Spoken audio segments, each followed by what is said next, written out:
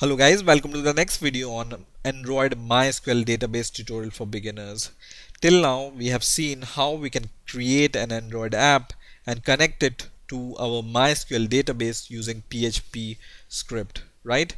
And what we have done till now is we have downloaded and installed WAMP server, which works as a local server for us on our PC, and we were able to connect our Android app to this server using PHP script. Right now, for example, we want to connect our Android app to the online MySQL database. So for example, you have some web hosting on some website like GoDaddy or HostGator or any other website for your website, and you want to connect your MySQL database which is on your web hosting to this Android app. How you can do it, I'm going to show you in this video. Okay, so for example, I have this web hosting for my website called Easy Online Converter, and I have this GoDaddy web hosting. So this method will work for this GoDaddy and any other web hosting website which uses the cPanel hosting, right? So for example, I have this, and this kind of hosting also have this MySQL database which you can create. So first of all, how you can create a MySQL database, something similar which we have done with the WAMP server. So what you can do here is you can go to the database section and then click MySQL database here, and this will open the MySQL database wizard, and then you can create your MySQL database. By the way, I have made a video how you can create your own MySQL database, and then you can also provide the MySQL user privileges to your database. So this I have shown you in the video, and I will give you the link in the description how to create a MySQL database using cPanel. Okay, so this database I have created, which is employee 101, which is same as we have done in the WAMP server, right? And the user privileges are listed here, which is employee 101, and the password we will see in a moment. So if you don't know how to create a MySQL database using cPanel, just click the link in the description and then you can learn how to do it. Okay, so I'm going to go back, and now this time I'm going to go to the database category, and this time I'm going to click PHP MyAdmin. So this web hosting also have this PHP MyAdmin interface as we have seen in the case of WAMP server, right? And after creating the database, I can see this same database here in PHP MyAdmin, which has one table which is employee data, right? Now similar kind of database I have created in the last video or in the first video with the WAMP server. So I'm going to open the same database. So I will go to the WAMP server and just click PHP MyAdmin, and it's going to open this PHP MyAdmin using WAMP server, right? So you can see the database name is same, and the employee data, which is table name, which is also same, and it also contains 6 columns. And in here our table in the web hosting also contains 6 columns, and everything is same here. So the database name is same, employee 101, the table name is same, employee underscore data, and the columns are also same, ID, name, surname, age, username and password. And in our WAMP server also ID, name, surname, age and username and password, right? So I've created the same database and table in the cPanel web hosting MySQL database. Okay, now once you have done creating this database, just watch the video in the description if you don't know how to do it, and then go to your cPanel once again, and now what we are going to do is we are going to go to here, which is file here, and click file manager here, and we will go to the web root here, right? So just click go, and this is going to open the file structure of your public HTML directory, which is your main directory for your website, right? And in here what we want to do is we want to create the same PHP scripting files as we have done in the case of WAMP server. So we are going to create con.php and login.php in our public underscore HTML folder here. Okay, so you can do it in two ways. Either you can transfer these to file which you have already created using some FTP server like FileZilla on your website, or we can simply create these files using this file manager interface which is shown here. So I'm going to take the second option, which is creating the files directly here. So I will just click this plus symbol, file, new file, and the new file name is, I'm going to give the same name, con.php here. Okay, so con.php, and then click create new file. Okay, and now you can see this con.php is created. Once again, I'm going to create the login.php also here in a same way. So just click and just write login.php here. Okay, and then click create new file, and it's going to create this login.php also. Now to edit this file, I can just select this file, and then I can just select this option called code editor, and then go to the edit here. So I'm opening con.php, right? So just click edit, and it's going to open your file in this kind of interface, right? So now we can just copy our con.php file from here. So whatever data, just select all, and then go to your con.php file here on your cPanel and just paste it. Okay, now in case of your cPanel MySQL database, our MySQL username and password will be different, which you have already set while creating your MySQL database using cPanel, right? So if you have watched this video, which is in the description, you will see that my MySQL username is employee 101 itself, right?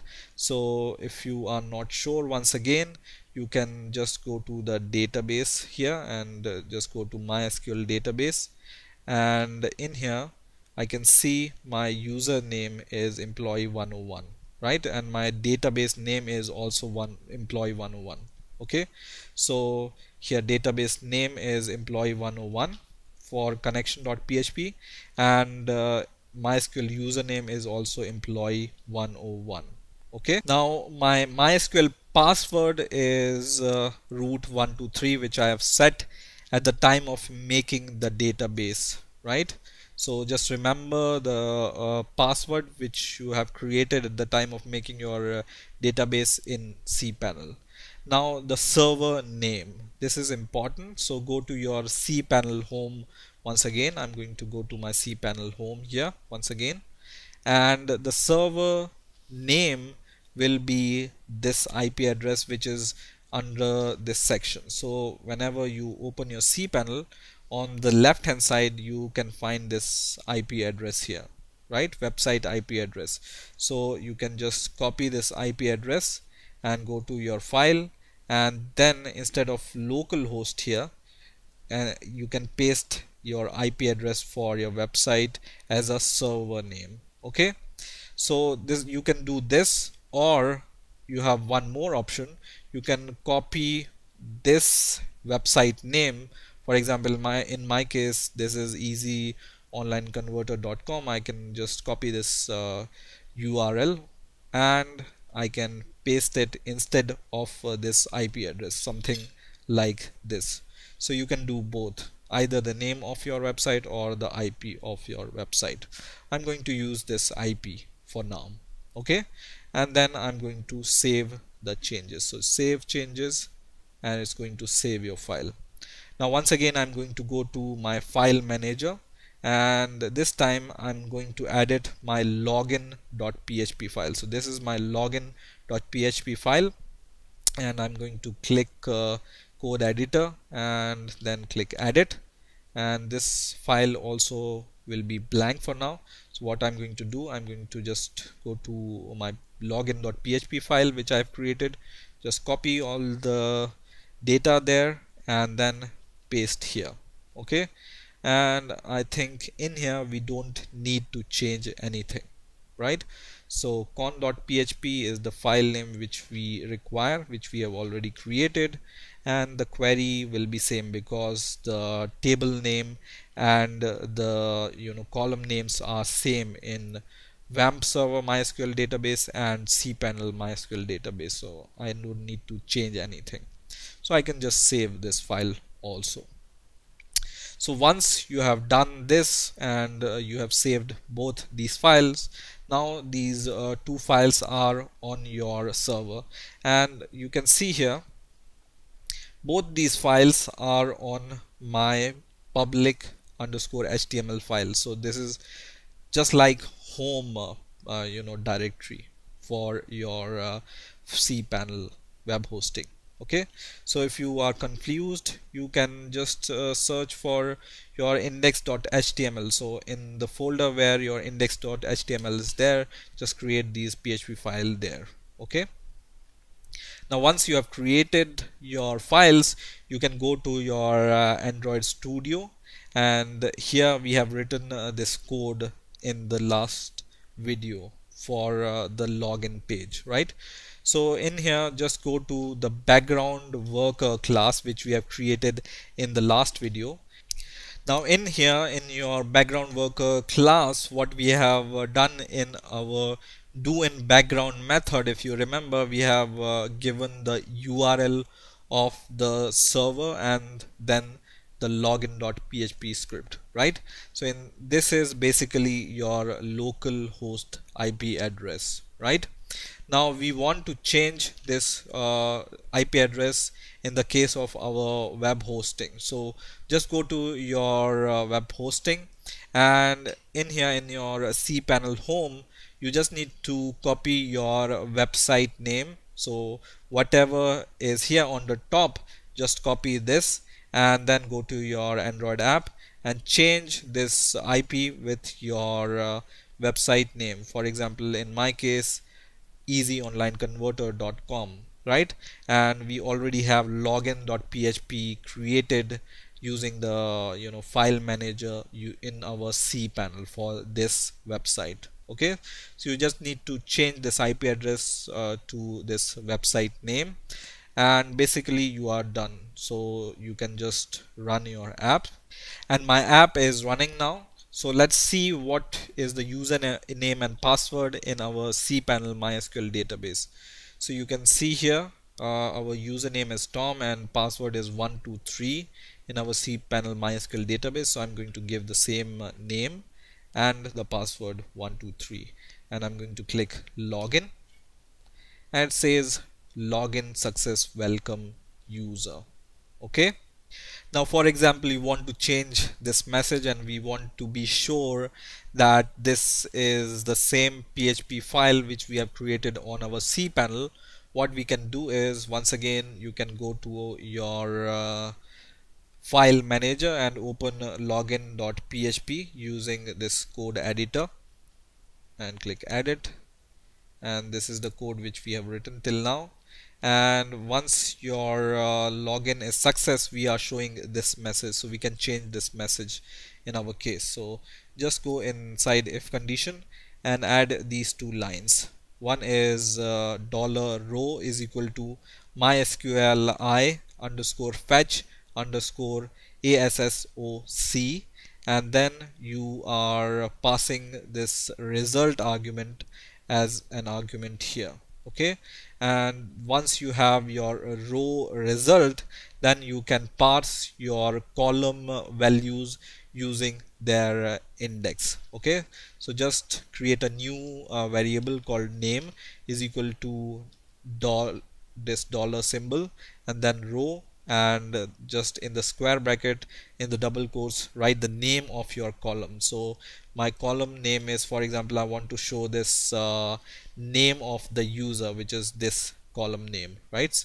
So I'm going to just give this column name, and then in here I can just copy my name variable from here, and instead of saying welcome user, I will delete this user, and instead of saying welcome user, I will just add this dot and then the variable name, which is name here. Okay, so just write that and save your code once again, and then go to your app which is already running, and once again click login, and now it says login success, welcome Tom, right? We can just give the space here and save it once again, and once again press login, and you can see login success, welcome Tom, which is the username which we have provided here.